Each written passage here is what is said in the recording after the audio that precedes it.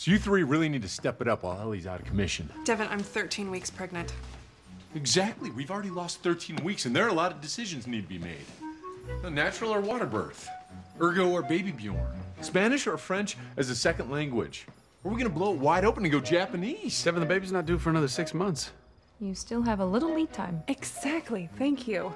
And besides, tomorrow is Chuck's first day back at Bymore. Oh, and Morgan's. Thank you. Little acknowledgement goes a long way. You know, Ellie, it's not that big a deal. Morgan and I, after all, have worked for the Bymore before. But it's still exciting, and it's safe. It's safe and exciting. You tired, babe? Huh?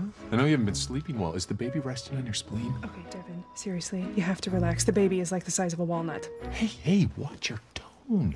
Your drum's developing week 12. Our little walnut can hear everything you say. What is happening? I have no idea. Hey, you guys should be taking some notes over here. You could be next. I don't. I don't know. Sarah'd have to unpack first for them to even think about starting a family.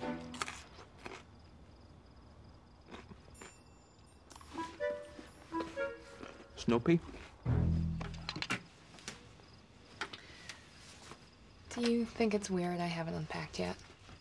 What? No. No. Of course not. I mean, you know, it's only been 8 months. Right, and I've been on missions practically the entire time, and I have to go away again soon. Totally. I get it. You know that I get it. Look, don't listen to Morgan. He doesn't know what he's talking about. The guy eats cereal with a fork. So you're okay with it? You're here. That's all that matters to me, okay? It's not weird at all.